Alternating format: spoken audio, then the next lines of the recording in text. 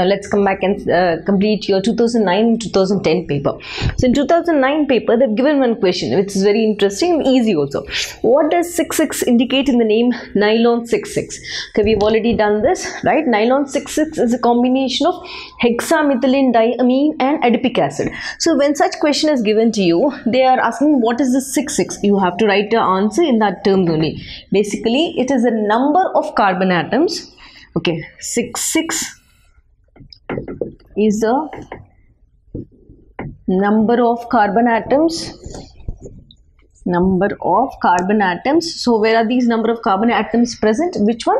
One is present in hexamethylene diamine and one more is present in adipic. Means adipic acid has 4 plus 2, 6. So carbon atoms present in, okay, let us draw a line. Hexamethylene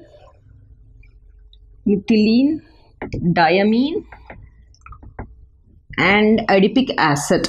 So you should write it in words like this. If you wish, you can write the formula also, but they've asked me what does that mean. So this is the keyword, carbon atoms in hexamethylene diamine and adipic acid. Done.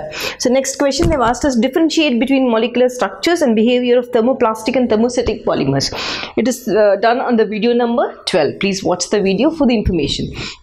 When I come to 2010 paper, give an example. Just they've asked you for 3 marks examples. When they ask you for examples, you need to write the structure as well as examples. Please remember, whenever an example is given to you, write, okay, first name of the example, then write the monomer, then write the polymer, then only you'll get full mark for that. So I've done addition polymers in video number 2, condensation polymers in video number 3, copolymers in video number 14. Please watch the video. You will get a clear explanation and understanding from that video.